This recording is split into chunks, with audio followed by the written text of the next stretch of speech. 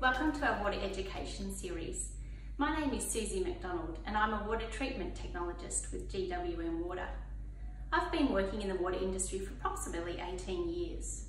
Interestingly, one of my first jobs after leaving my doctoral research was to study taste and odours in drinking water. During this job, I had the privilege of adding known amounts of smell chemicals to drinking water samples in the laboratory for my experiments.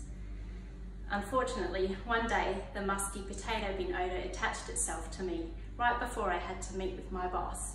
As soon as I walked through the door, my boss said, "What's that smell?" "It's me," I said, and we all had a great laugh, saying how I would interfere with the taste and odour panel analysis if we were to hold it that day.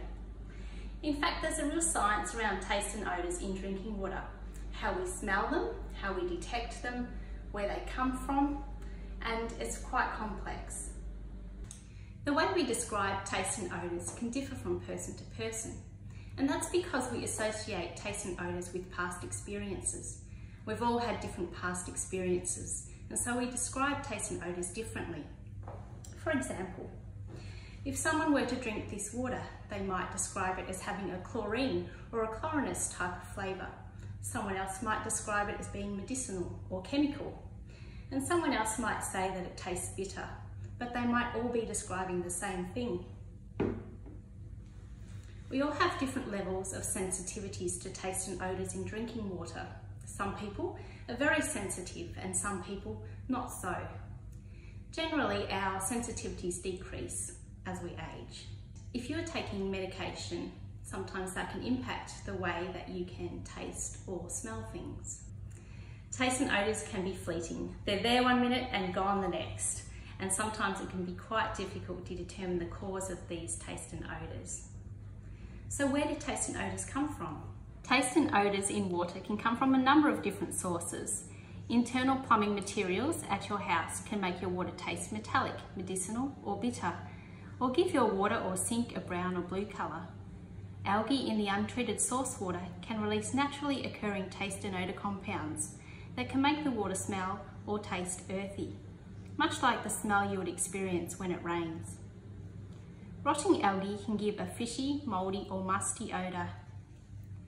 A build-up of organic matter and microorganisms called biofilm can occur inside reticulation pipes, and when this comes off, it can lead to brown colour in the water, and you may experience an odour like a mild fishy or rotten egg odour.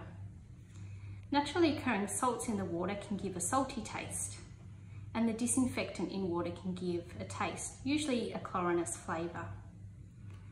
Sometimes you may see that the water has a white colour, but if you put some of the water into a glass and let it sit, the white colour disappears. This is due to air in the water, and it is safe. Taste and odours become more of an issue over summer, and that's because we have warmer temperatures. Warmer temperatures can promote algal growth and microorganism growth. Some of the things that GWM Water does to try and minimise the risk of taste and odours is to keep storages full.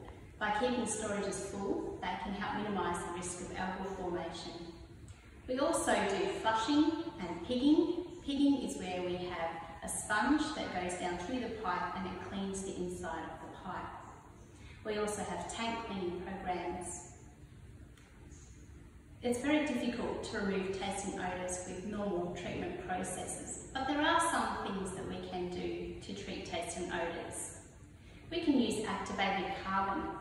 Activated carbon is in place at our Horsham water treatment plant, our Clonbuttook treatment plant, and also Ararat. You may also have activated carbon on some of your household filters. We can also use a disinfectant.